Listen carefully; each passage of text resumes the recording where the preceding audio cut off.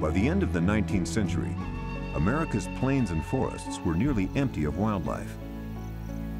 But out of that carnage, Hornaday, Roosevelt, and others began to forge a philosophy that became the roots of modern conservation.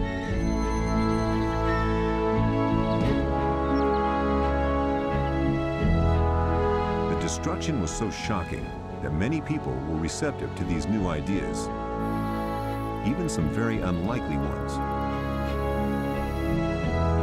In 1882, General Sheridan led an expedition that blazed the trail from Jackson Hole to Yellowstone.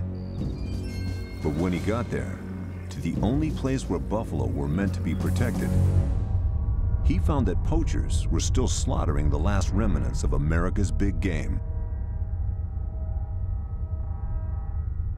Buffalo and elk.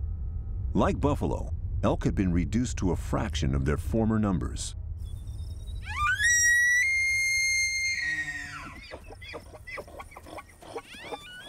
Towards the end of the 19th century, this was one of the few places which still echoed to the bugling of rutting elk, as bulls defended their herds of cows and thrashed the vegetation, showing off their virility.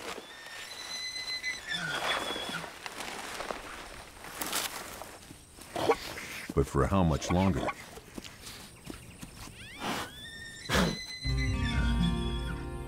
Sheridan's enemy had been the Indians, not the buffalo. He was now disgusted by the slaughter of these great symbols of American wilderness.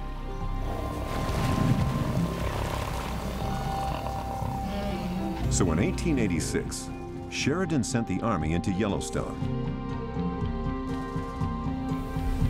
This time on the side of the buffalo.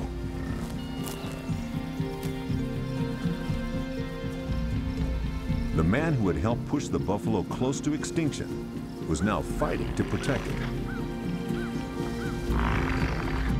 Yet even protected by the army, there were only 23 animals left in Yellowstone. They were right on the brink. One bad winter could wipe them out.